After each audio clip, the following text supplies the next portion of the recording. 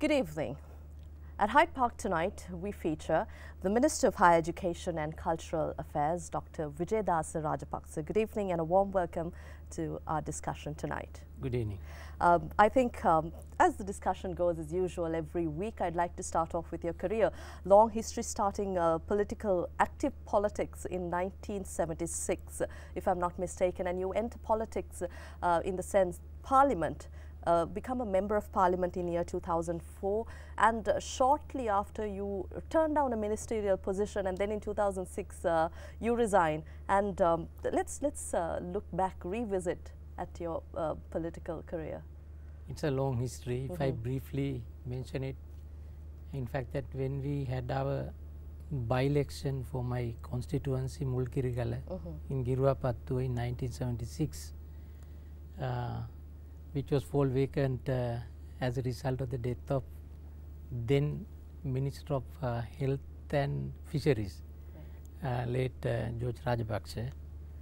There was a by-election during which period that I really got involved in active politics. That was just after my O-level. Soon thereafter, then the general election was conducted in 77. By the time that I was the deputy chairman of the what we call Balamandale and the president of the Samawadi student movement in Hambantota district. Then of course soon after that I joined the bank of Ceylon. I was working in the bank. That was For how few long weeks. were you with the bank? In fact, that few weeks, 5 or 6 weeks after my A-level results, that I was selected for the that appointment in the bank of Ceylon. Okay. And I worked there for about 5.5 years, during which period I did about either 4 or 5 examinations. My first in law, LLB, then my qualifying master exam, attorney at law. Yes. In fact, that I was selected to the selected as an internal student, but I resigned from the arts faculty because I had no intention to do arts. I wanted to do law. Then of course in 1983 I had completed all my examinations within a shortest possible time period. Then I of course entered into the legal profession. Right. After that I didn't want to do politics. I was rather fed up. Why would that be? I thought that's better to concentrate on my profession. Yes. But later on, accidentally it happened that again I was compelled to get into politics because in late 1980s, Mrs. Bandaranayake had a lot of legal issues. So you were able to incorporate your... I was retained to appear for her. In some of the cases with that one, I was very close to Mrs. Bandaranayake as one of his lawyers. Right. That relationship was continued even after 1994 when Chandrika Bandaranaike Kumarthunga became the president. I was a legal consultant and an advisor in many matters, especially party matters. Then I got opportunities to contest elections several times. In fact, in 1989, I was invited by Mrs. Bandaranayake to contest in Mulkirigala, which I didn't want. Even in 2000, Mrs. Chandrika Bandaranayake. Is this because you didn't want to get into politics at that time I too? thought not worth. Then in 2000 also I was invited to contest for Athanagala electorate. Mrs. Bandaranayake, I refused that. In 2004 also that I was offered, still I refused. By the time then I was the chairman of the party disciplinary committee of Sri Lanka Freedom Party, and I had held so many public offices also in media institution also, as a director of Wahini Corporation, director National Film Corporation, managing director Lake House, chairman of the Press Council, and the vice president of the World Association of Press Council. I was elected. I held so many positions. In 2004 also, although I refused to enter into politics, Mrs. Bandaranayake Kumarthunga forcefully, influenced me to become a minister and a member of parliament. Then finally when she insisted that I should become a minister, then I said no. I can become a member of parliament without having any portfolio. What she offered was the Ministry of Constitutional Affairs. Right. Then Why finally, did you turn that down? I thought that due to several reasons, that I thought that I was not self-sufficient to get into politics because I didn't want to depend on others and become a stooge of the business people or the other corrupt dealers. I thought if I become self-sufficient one day, that I will consider of accepting some portfolio. Somehow finally she agreed. Then I became a member of parliament in May 2014, and I was the only MP without a portfolio until that the presidential election was concluded. Right. In 2005 November, in the then Prime Minister Wijeyadasa Rajapakshe became the president. He invited to be a member of his cabinet. I refused. Few days later, of course, he was insisting that I should become a minister. Then I accepted the Minister of Banking Affairs, State Bank Development. After holding that office for about 6 months, I thought that I can't do true to my conscience, and I didn't want to surrender my policies. Then I resigned. I mean, what was it so wrong there for you to not be able to continue your ministerial portfolio? I am a believer of democracy, and that in the state governance, that the taking decisions by a powerful few won't help to improve the levels of the livelihood and the standard of a country. And also that I was very unhappy about the level of corruption in that government. But I didn't have any fight with anybody. I didn't want.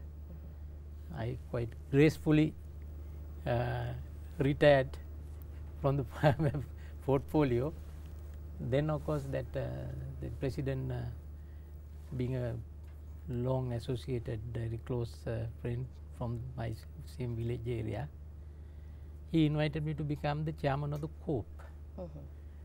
That led to so many confrontations with my COP reports. That I attended one COP report on 12th of January 2007, in which that I disclosed corruption tuning up to over 300 billion in a country where that our annual revenue, government annual revenue was below 1,000 billion. Of course, that as a result of my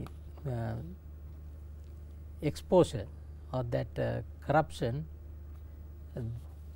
there was some groups in then opposition that who crossed over to the government side, about 18 MPs. Right. And all became ministers or deputy ministers. Then I was rather critical of that move. Yes, because I had to say that those who should have been in the prison have gone to the president's house and becoming the ministers, I won't tolerate. With that one, that I had to go for a lot of confrontations. Right. But that is in a most democratic way. But you were certainly not happy with what was going on at the time, and then you somehow you accept an invitation. Yes. Then I crossed over to the opposition, not to opposition political party. Then I remained independent since November 2007 till the parliament was dissolved. I expected that SLP leader Wijeyadasa Rajapakshe would take some action against me to expel me, but he didn't do that also. Then I continued during that tenure of the parliament. Then of course when it came to 2010 crucial election, my idea was to really to retire from the politics. But I was insisted by the opposition leader, the present my party leader, that you should remain in politics. That he said he will allocate that first slot from the national list Finally, I agreed on one condition, that I don't want to come to the parliament on national list anymore. I will contest. If people rejects that, I will be the happiest. If people elect me, I will serve the people further. That is how in 2010 I contested for Colombo district, representing basically being the organizer of Maharagama. Then of course in 2015 also that I contested and the people elected me.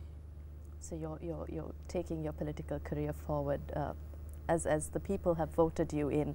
But you said that depends on, because that's I won't take a decision about my political career so long as people elect me.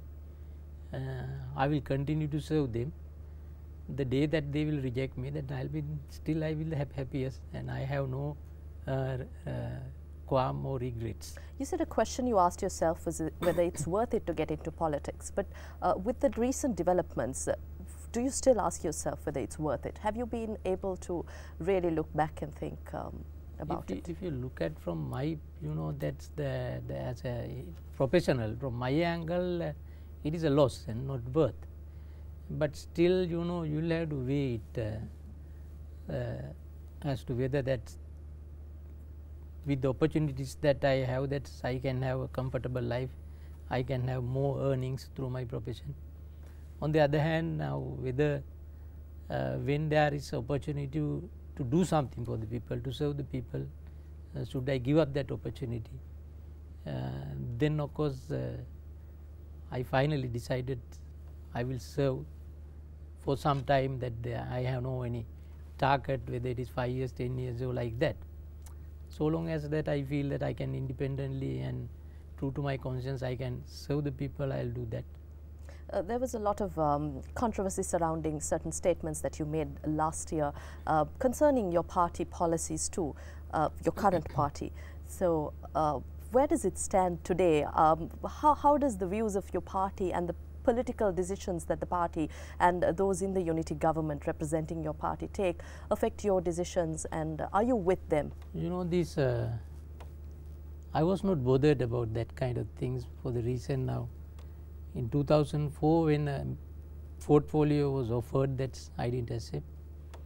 2005 I accepted, and in few months time I gave up. This was under the SLFP? That was under the SLFP. In the present government I was basically instrumental in forming the government in so many ways, taking that's the common candidate to our side and being his election agent, and that I organized all over the country. And for the party also I served a lot, especially when our leader had a difficult time of securing his leadership. I stood with him openly. I think I was the person that was in the forefront to safeguard him at that time. Then of course when there were certain controversial issues came in, that I spoke to the media, before that in the cabinet, also within the parliament. My stand was the same in everywhere. I didn't want to, that's the I didn't want to change my stance. Finally, of course, the party wanted me to change the stance, that I refused. Then I was sacked. I thought the best thing is to have sacked without resigning. Then they did it. After some times, of course, then again that both the president and prime minister insisted that you have to be in the cabinet. I was quite reluctant, but when they insisted, I thought that if there is opportunity to do some service to the nation, that I will accept. By being, in outside, only thing is that I can criticize, and it won't serve any purpose to the people. Therefore, of course, the two challenging ministries, I said okay. Minister, I think as former Minister of Judicial Affairs, Justice and Buddha Shasana, I'd also like to divert our conversation in that direction. Now, presently, a lot of discussion and controversy surrounding the 20th Amendment and changes to the executive presidency. There are a lot of calls from the unity government, especially the United National Party, the JVP, to abolish the executive presidency. You hold a different opinion. Of course. In fact, that when this constitution was enacted as far back in 1978, Wijeyadasa Rajapakshe, then president with a lot of experience and matured politician, he intended to have stable governments. Unless you form a stable government, that's all the other activities will get disrupted. The economic development will be hampered, and so many repercussions will be there when the government is not stable. And therefore, he introduced this method somewhat similar to that of the Gaulle system. The Gaulle system means that the Charles de Gaulle in France enacted the constitution of similar nature. In fact, that we followed it. There are a lot of similarities. The two important factors introduced through this one was that the executive presidency, instead of the cabinet exercising the executive powers, that the major power is revolve upon the one person elected by the people. Secondly, that instead of the post electoral election system, he replaced the PR system, that's a proportional representative system. During that period, of course, that we also had a lot of concerns about it. It was too much of power, and it can, you know, reach to a level of a dictator. Power tends to corrupt. That absolute power is absolutely corrupt. Baron Acton said so, not by me. And that is the, you know, that's the eternal truth in the world. The power is always like that. Therefore, there has to be a power balance. And we also, I also had idea that it was too powerful for one person to hold that much of power. But you cannot forget the fact that in the meantime that there were a lot of constitutional changes. The main change was the establishment of provincial councils. The establishment of the provincial council was aimed not to have divisions within the territorial jurisdiction of our Sri Lanka, but at the same time that when the provincial council established, they also had lot of powers. That powers had been devolved upon the provincial councils, and therefore, when there are 9 provincial councils, for in emergency or in maybe in some unexpected moment, or even at organize the group of people may try to, you know, that change the shape of the state. For that kind of thing, that there has to be somebody who can wield the powers. Therefore, that we need somebody that will say that the chief of the executive, that is the president, must have some power. But with all that, we identified still that the president was having too much of power. Therefore, that we categorically said in our manifestos in the last presidential election, which was held on 8th of January 2015, the excess powers vested in the president will be pruned. And also that we categorically said that whatever the powers which can be removed by having 2/3 votes in the parliament, but without having the approval from a referendum.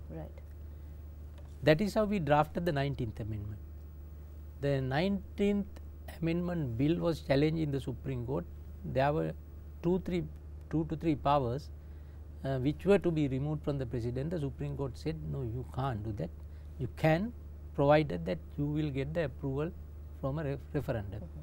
Therefore, we knew that it was not possible for us to go to a referendum, and there was no such a necessity also for us. Then whatever the possible powers were taken away from the president and devolved on the Constitutional Council, which was created under the 19th Amendment. Some powers to the independent commissions and some powers to the cabinet, I think now there is a power balance, and the executive presidency not a full powers as it was at the initial stage, but still that there are a lot of executive powers with the president. We need to maintain it, because the removal of that executive powers from the president, he being a person who had been elected by the people, that there is a danger with regard to the unitary states, and therefore it is not advisable as a country, as a nation. I think that this 20th amendment is a absurd move. So are you of the view that this the 20th amendment should rightfully be defeated in Parliament? I can guarantee that it will never become a, the reality, because that the constitutional making in our history, we know how to be handled, and especially that this 20th amendment had been moved by the JVP while having 6 seats in the Parliament. And so the UNP has no blessing to this, is it? No, UNP has no blessing. And if we talk about an ideal constitution going forward, I'd like to ask you this, especially because not as a member of the ruling party, but as somebody who has a thorough knowledge in legal affairs and the judiciary. What do we need really to do right now? In fact, that there were certain areas where that we wanted to have some reforms with regard to the the public administration, then good governance, accountability. But all of a sudden, when especially that some of the leaders of the Tamil party started making the various claims, and really that the people in the south were shaken, and they got a fear the way that they were conducting, especially the Chief Minister Wijeyadasa and some other extremists. Then of course that the Sinhalese people not only the Sinhalese, even the Muslims and those who are living in the other parts of the country, that they have a fear. With this fear monger, that's it is impossible for us to go for any radical reforms in the Parliament. Especially that if we have to have a new constitution, we will have to get the 2/3 in the Parliament. Now there is no such a situation prevailing in the Parliament. That atmosphere is not favorable at all. The secondly, that you will have to go for a referendum. It is a myth. It is not possible to get the approval from the people for that kind of constitution. So which means within the next 2 years we are not actually going to see any changes to our constitution. I am 100% that convinced that it is only a dream. It will never become a reality within that 2 years period. I'd like to go to talk about extremism and religious violence. We saw some unfortunate incidents in Kandy, and this also let's also link it to the northern and eastern, the national question. I think the northern politicians have also voiced their requirement to win their rights. Recently, MP Sumantiran was also mentioning this week that they have the support of the international community to win their rights through a federal system. But what does it really mean, Minister, in terms of providing a meaningful solution to these matters, especially as we saw some unfortunate incidents in the recent past? And I think you're also a member of the Select Committee to make recommendations on ensuring communal and ethnic harmony. That Kandy one was an unfortunate thing. It was not due to any lapses or weakness of our legal system. It was a failure on the part of the really called police. There could have been enough opportunities to take some precautions. Anyway, there had been some lapses. That was something somewhat unfortunate. But with regard to that, the devolution of power that they are calling as federal, some people are calling that we need the power and we need power devolved within a unitary state. We don't want to have a federal. The biggest problem in the northern and eastern provinces that they themselves don't know what they need, and there is no unity, and there is a big competition among themselves. Even the TNA brought Chief Minister Vigneswaran, who had been a retired Supreme Court judge, believing that they will be able to have some intellectual dialogue and to have some kind of solution through the legislature. But now what has happened is that they themselves are fighting against each other. They are having different that's the political opinions. With that scenario, I don't think that there will be any consensus. But as a government, whoever rules the country, whatever the government, that their duty, government is duty bound to maintain the law and order, and also that there are a lot of areas that the urgent attention of the government should be drawn. There are housing problems, that they have development problems, they have their land problems, the unemployment, and really those are the matters we have to look at from an angle of humanity and attend to those issues. What I see is at present in the northern, especially in the northern province, that the politicians are fighting among themselves, not much concern about the people. And there is a drug menace that's everywhere. It's that spreading. The people are addicted to marijuana, that's ganja, and liquor, and the younger generation the up to various violence, and the Tamil politicians are not concerned about those matters. They say that we need power, we need power.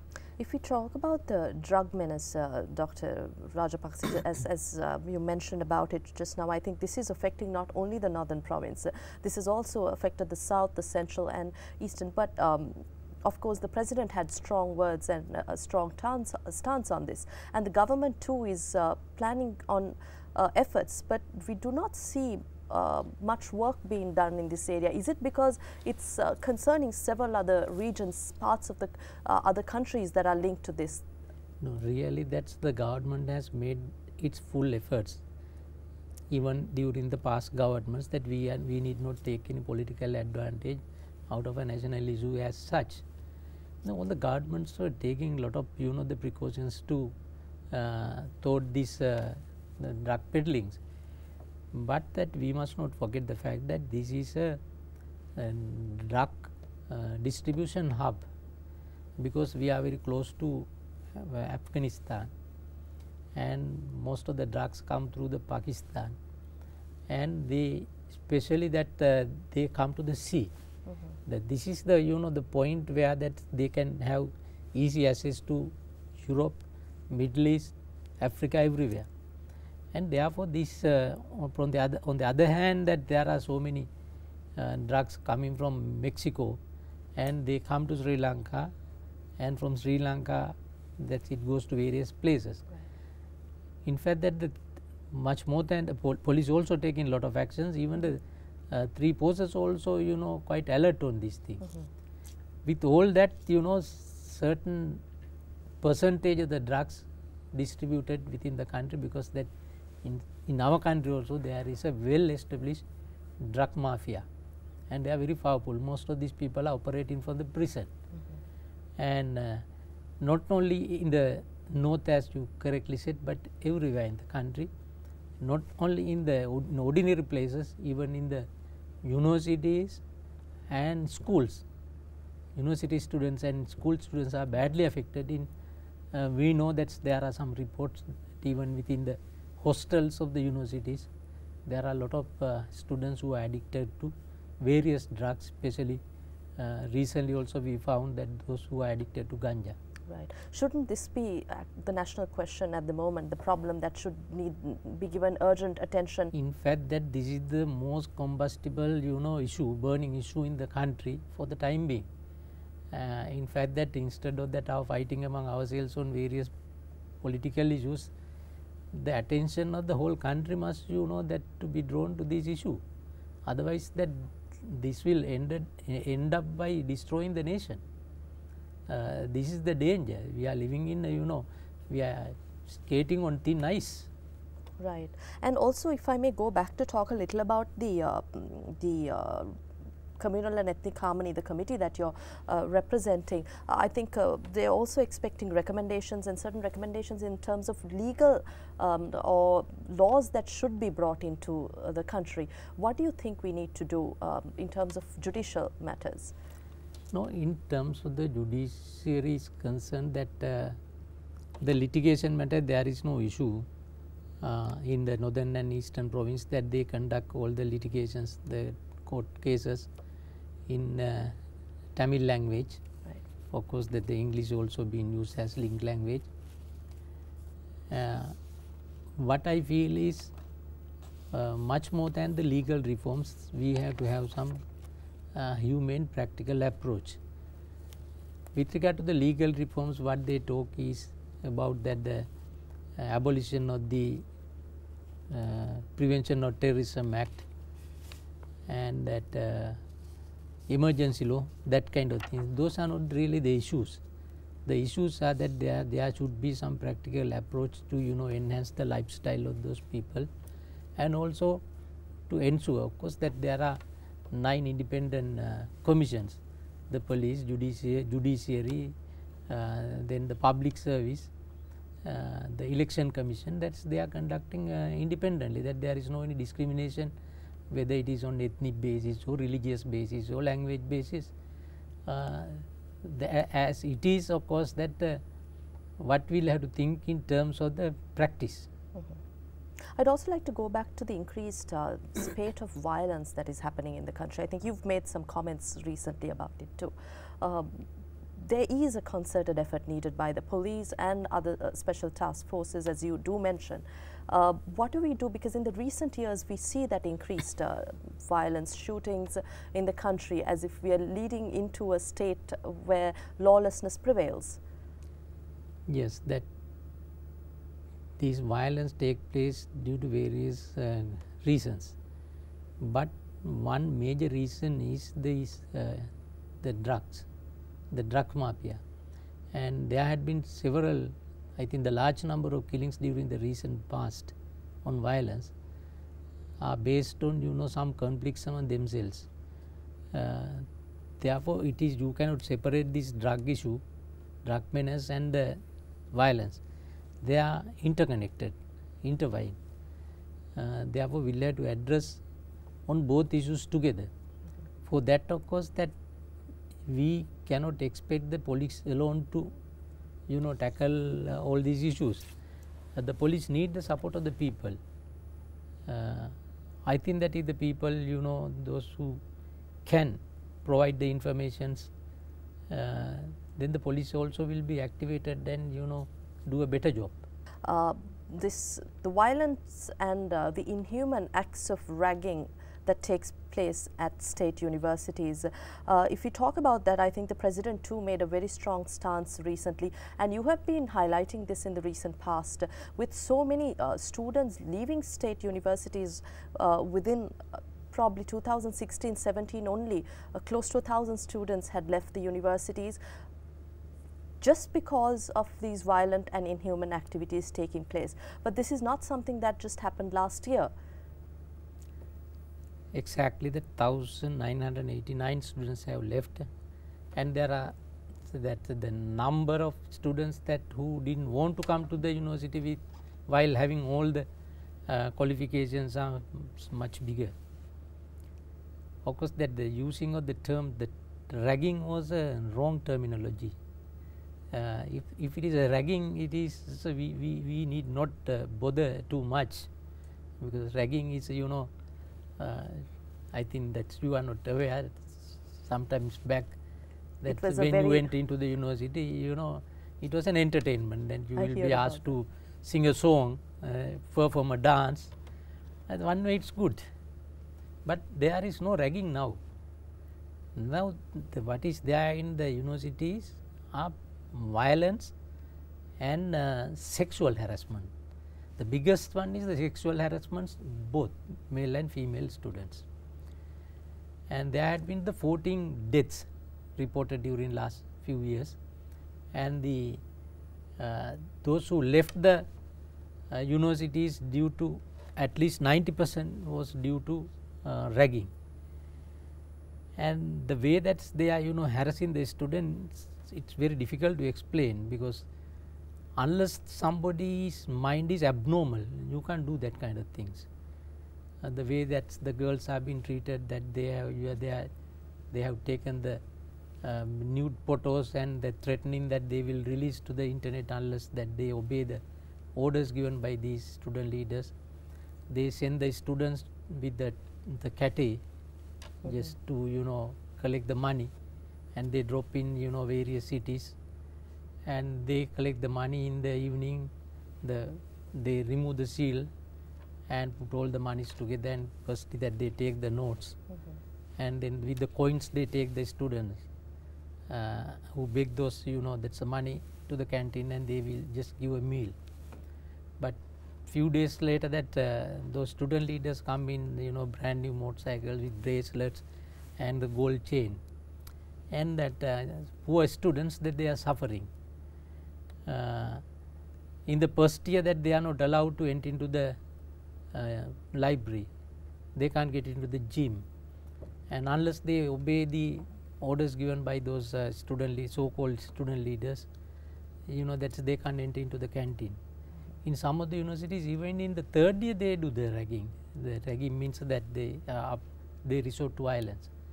It is very pathetic. These most of the vice chancellors and deans are trying to curb this menace, but there are some teachers also, some deans also, who are encouraging it. Now that they were demonstrating more than 2 years on the CITEM issue. The CITEM is now resolved. As a result, what happened? Because I didn't resolve the CITEM issue just because of demonstration. I would never thought about it. I resolved it because I wanted to do justice for those students in the CITEM. They are also our children. And I think they have spent lot millions of money. Yeah. Their parents' money. That's right. And they are not disqualified people, they are qualified, but that since limited opportunities are available in the medical faculty, that they didn't get it. But then some of the parents, by selling their residential property or whatever, that send the children to study due to the faults of various other parties, but certainly not a fault of the children. Then we wanted to do some justice, and we did it. As a result, what has happened, that they demonstrated. Now all the medical students have they delayed their examination for 1 year. They're losing 1 year during the university period. So can you account for it? You can calculate the loss. Then all the other medical students who should have entered the last year had been delayed for another 1 year. Shouldn't drastic measures be taken by a government in order to stop these? Because it seems that students have taken the control of everything. And also when you talk about some inhuman activities, it's a lot of physical harm that they inflict on these students. And some of these students, their parents confess that they've been very nice children, but then this university system has changed them, or entering university has completely changed them, and now they are psychologically damaged because of either harm caused to them, inflicted upon them, or because they are people who impose these on others. Yeah, what they do is that when the student enrollment list is released, they go and check the students who come from the lowest strata of the society, economically it's very poor, and they are the people they select as leaders, and then they take them into their places, and they do the brainwashing. After that, all these children are changed. That parents also say, we can't understand. One of the mother was telling that after a few days after entering into the university, there had been the devil, that too, as you know, what do you call it, yaka gahala, yaka vahila, that the devil, that like a devil that she is conducting, she can't believe what has happened. That is what they do, the brainwashing. As a result, that when they enter into the university, they see everybody as enemies, that the vice chancellor, deans, lecturers. And if somebody comes in with that's a good nice fashion, and that's a good style, then if somebody comes in a vehicle, they have a lot of hatred that kind of against that kind of persons. And I think certain university deans and vice chancellors and chancellors have been subjected to house arrest, or you know, they have been kept for more than 23, 24 yes. hours at times. Yeah. But in a country like Sri Lanka, where we are very proud about our culture and how much we have so much of policies and practices, can these things happen? I stress upon the fact, because you're the higher education minister now, and I believe you'd be taking a lot of measures within this time, this important role given to you, to bring some measures to really curtail what's going on.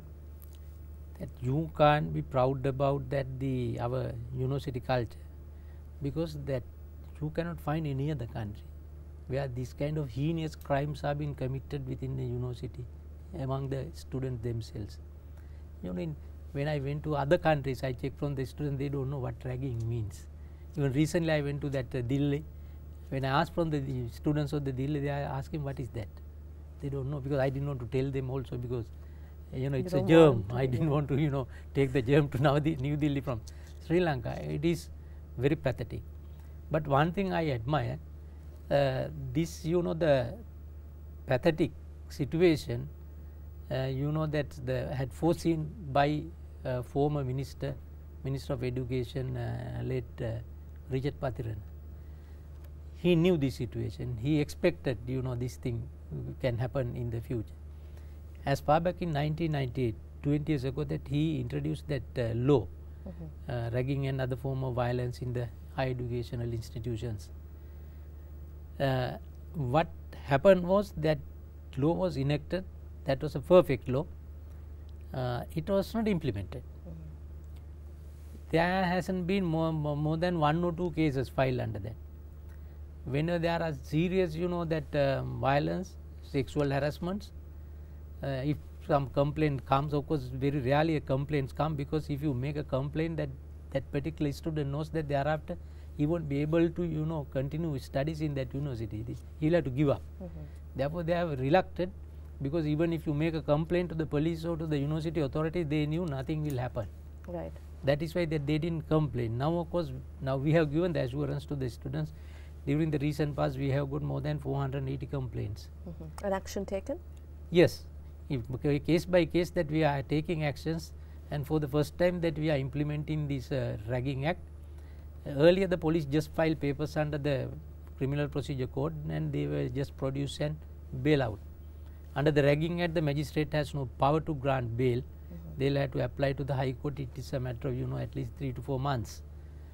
And secondly, that if somebody is convicted under that act, the magistrate is empowered to, you know, impose a sentence running up to 10 years. Right.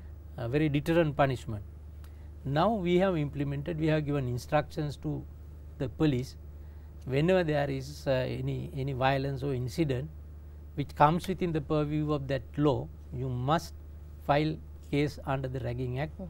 And I think at the moment there are more than 40 students behind the bars, including 5 Buddhist monks in the Ruhuna University.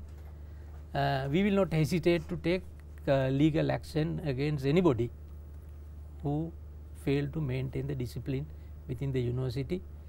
There are teachers, deans, all are contributory factor, that they have not taken proper, you know, that initiatives when these things were reported. On the other hand, that they were also, you know, that they couldn't do many things because that the police was inactive, or there had been sometimes political pressure. Now there is nothing like that. We have strengthened all the university councils, and we have given the confidence to all the vice chancellors, deans and the lecturers. Now, of course, that they are implementing the law. Is this a pledge, Minister, that within your tenure as the Higher Education Minister, that we may see an end to this menace? I have the confidence that I will be able to do it within next few months' time. Right. Before we wrap up our discussion at Hyde Park, I'd also like to finally touch on CITEM.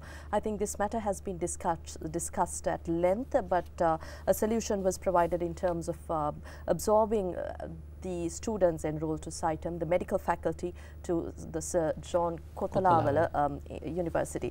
But if I may move on to talk a little about regulating higher education, I think this issue, the students had nothing to do because there was a university that offered medical education, and then propped up these matters about regulated education in terms of medical science. But what measures should be taken right now?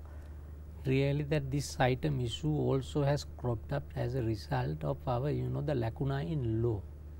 In every country, especially when there are, that education system, higher education system by the state as well as by the private sector, that there are regulatory methods, and we didn't have that kind of regulatory method. If we had a system like that, I think that we could have easily avoided, that issues, burning issues like in SHydePark. Now we have already drafted that the cabinet has given the approval to establish an independent commission for the quality assurance and accreditation. Once that independent commission is established, I expect to that hope to submit it to the present it to the parliament within next few weeks. Then once it is that approved, that there will be an independent accreditation and quality assurance commission. From the day that where you are going to start a university, higher educational institution, till the degree certificate is awarded, the every aspect of that institution and the event are being monitored by that independent commission. Not only in the private sector, even the government sector, because we don't draw the difference between them, because the quality has to be maintained whatever the university, irrespective of the ownership. And therefore, that we have already drafted that law, that is in the legal draft office. I think that in the course of this month, or at least early next month, I will present it to the parliament. Then this monitoring part and also the assurance of the quality can be maintained in our education system. Which means all higher education institutes, private institutes will also come under the purview of this commission. All the higher education institutions, there are 15 universities which are governed by the University Grant Commission. In addition to that, there are 4 other state universities, including the Kothalavala Defence University and 2 Bhikkhu universities, and that's Ocean University. In addition to that, in the private sector, there are 19 higher educational institutions which confer degree certificates. Then all will be monitored in a similar way, and also we wanted to that ensure the quality of the graduates, not only in this the reputed universities like Peradeniya, Colombo, Jadanapura, even in the other remote areas in universities also, that to bring up to the same standard. Is there space for private medical education in Sri Lanka? At the moment, that there is no any restriction,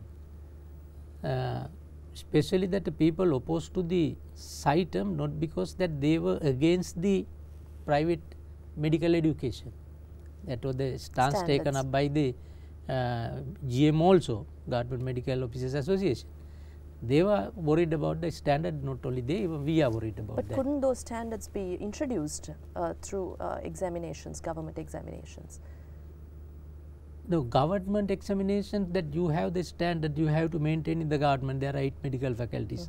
This is with regard to the private medical faculties. If we had a law, to maintain, to assure the standards like that, we have already drafted. If we had a law at that time, then nobody could have a question about the standard, because the standard are being monitored and maintained. Is there any sort of after idea? After that this bill is that the pass in the parliament, that if they may, some parties can apply, and if they give the guarantee that they will maintain the status, the standard, and also that the commission can monitor at any time in length, I think there will be a possibility, and I don't think that in that event anybody will have a concern about or fear about private medical schools. Right. Again, before we wrap up, I'd like to talk about the University Grants Commission. This is pertaining to the link that was made about the central bank bond issuance, the controversial, the scam, and there is it is said that 1 billion rupees worth of funds there was a loss, and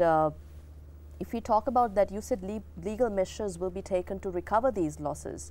What is the progress of it? My recollection is that was about 840 million investment.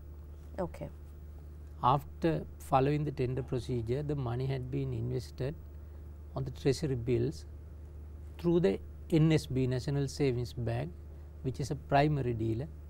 And once you go and deposit your money in a bank, you have no right to ask that that particular money had been given on a loan, or whether they have given it to a drug dealer, or what kind of investment they have made. That's like that UGC also invested their money, that is in the state bank. And also at that time I checked that the market interest rate had been 9.6, but they have invested at 10%. After the maturity of the bonds, the entire amount had come to the University Grant Commission. There is no loss in that investment. But when the bond commission was appointed, it had been revealed the money that we invested in the National Savings Bank on the treasury bonds, you know that the NSB had got involved with this perpetual treasury company, and there had been a deal in between the National Savings Bank and this particular controversial company.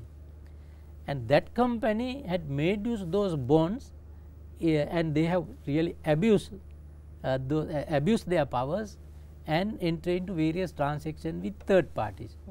By doing so, that they have earned, you know, that's the money which could not have been, you know, earned in a legal manner.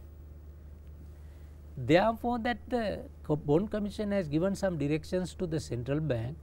Central bank has made a calculation in which that they had disclosed, by abusing their authorities, by misusing the bonds, that particular company had earned some additional amount of money, which is, you know, that there is a legal principle which is called unjust enrichment. Right. And they have been unjustly enriched with a particular amount. Okay. And therefore, the central bank says that you must recover that from the that particular company. As a result, that the Attorney General is the government. It's this profit that was made that is deemed as a loss to. Not loss to us. Okay. We have not lost a single cent. It was not an investment which was made during my period. That was during my predecessor's period. In fact, that we being the ministers, we don't interfere and we didn't know. But when this problem cropped up, then we looked into everything. Right. And there was no loss on the transaction. Not a single cent was lost. But they have abused their authority and misused the bonds and earned some illegal money, which the central bank says which should come to the state. Then the Attorney General, being the chief legal advisor to the state, we instructed Attorney General to file action. He filed it. In fact, that the media persons also came to know because that we filed the case. Now the process of recovering these. Yeah, the Attorney General is continuing with the case. Okay. But it is, what I want to explain is, it is not a loss to the UGC in terms of the contract. I understand.